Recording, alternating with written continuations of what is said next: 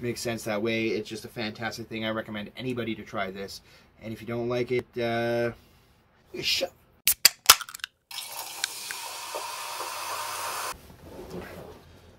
Well, what is going on, guys? Welcome to another episode of What the Fizz, which is sparkling reviews for foos. On today's episode, what we got here for review is one of my favorites, and another one that we'll see how it compares against it. Apple Perrier. Yes, I don't know why they only have this in the small bottles. I don't think I've ever seen it in the big bottles, but they do a fantastic job here. So, I am excited to review this guy, the Apple Perrier, and we have the Blackberry Bubly. Blackberry Bubly, also very good. I've had both of these flavors, but I'm going to give it a fresh go. Fresh go here for you guys to give you guys the what's up on it and see if it's worth buying or not, right? Off the hop, Apple Perrier. Thank you guys for always tuning in. You guys are wicked. You guys are wicked. But nobody comments, so leave comments. That'd be great. Even if you're arguing in the chat.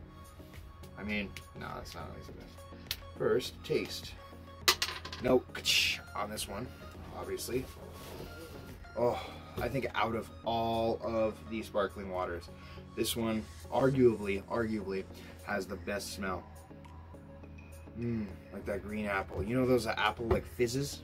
You know those ones that get really sour? Yeah, the sour ones too. The mega sours and the fizz ones. Those two specifically. This smells like those taste. It's freaking amazing. Like, honestly, so good. First taste.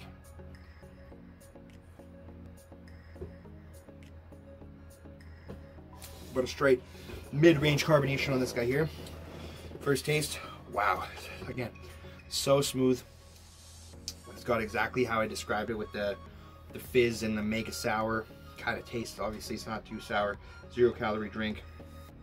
It has that blend of just greatness. You get a lot of that zing. You get a lot of that zing that's got the ebb and flow to it.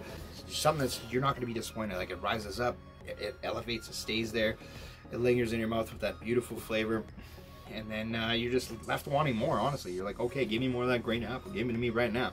That, honestly, green apple, first taste.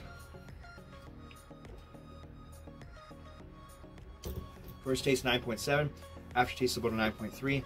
Aftertaste does trail off a little bit, as it's supposed to, but maybe could have a little bit more of that elevation, but it's just smooth the whole way through.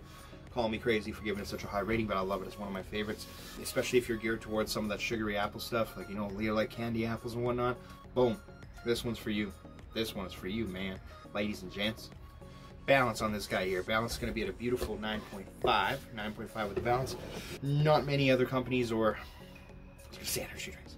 Not many other companies or sparkling water drinks are going to have that same sort of flow to it. This one does a fantastic job. Smoothness on this, very, very smooth. We're going to call it a 9.6. There's just nothing really bad to say about it, to be quite clear with you.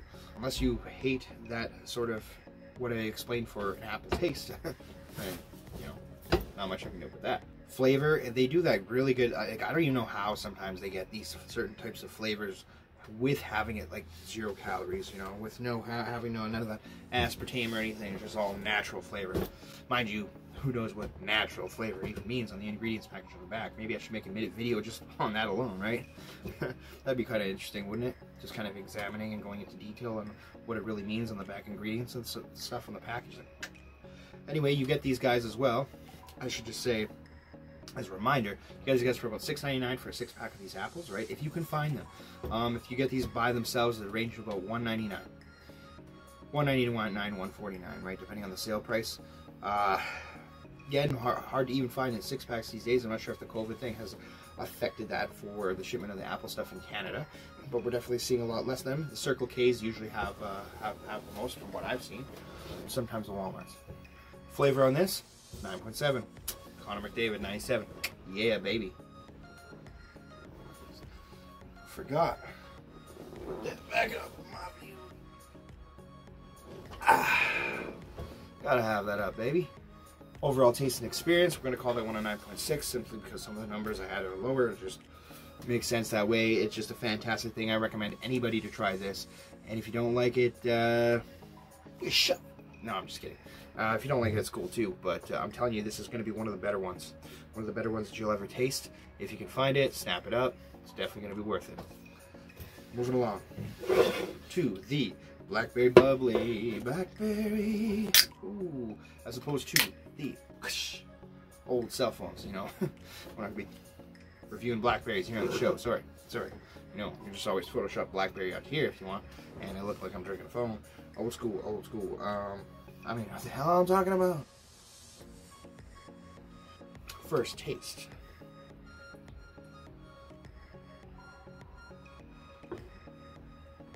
Mid-range carbonation. Very punchy. Got a lot of that kick to the nuts flavor. A little bit of that trail off in the aftertaste. It's a first taste on that guy. Definitely about 8.6. Trails off a little bit at the end there. I'm going to be at 8.1. But they do a pretty good job. Is it the best bubbly in the world? I would say most likely not. But it's definitely up there. You know, and some people, I know that some people will probably think this is one of their all-time favorites. I'm not particular to blackberries or blueberries in general in the first place anyway, so obviously there's going to be a little bit of a bias there, so to each their own. But for that, we're going to call the average balance on this about an 8.2.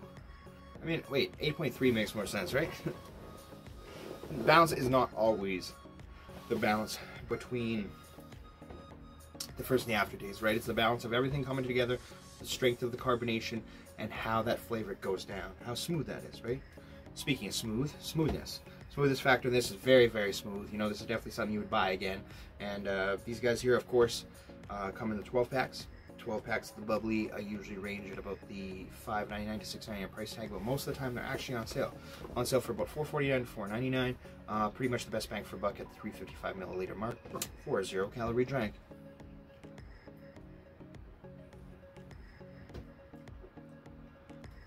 Smoothness, 8.6. In terms of the flavor, in terms of what you're thinking of when it comes to blackberry, and you think about blackberry,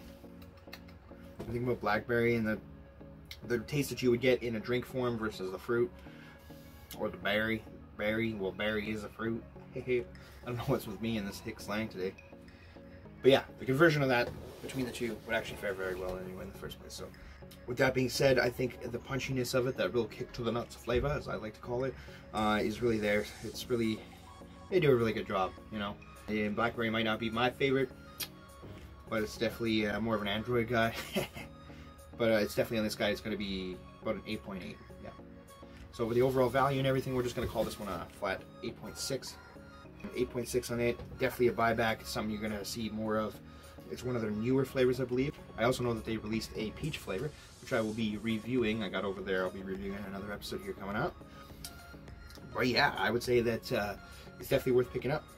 And Bubly and Perrier, always two of the best. They know what they're doing. They're ahead of the game, ahead of the curve. They're going to be around for a long time, and they're going to do some beautiful things. So it's good to see. Which leads us to the last part, which is the final fusion. Dash Tabasco on the tongue, tinge on the tongue, and a little hit of this, a little hit of that. Let's see what kind of weird face I make. Let's see if you laugh. If not, oh well. You can tune out anytime, I guess.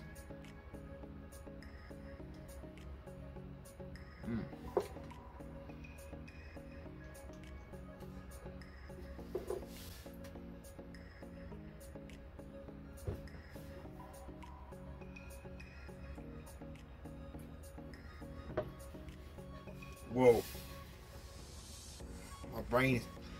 My brain and taste buds are confused, I'll tell you that much.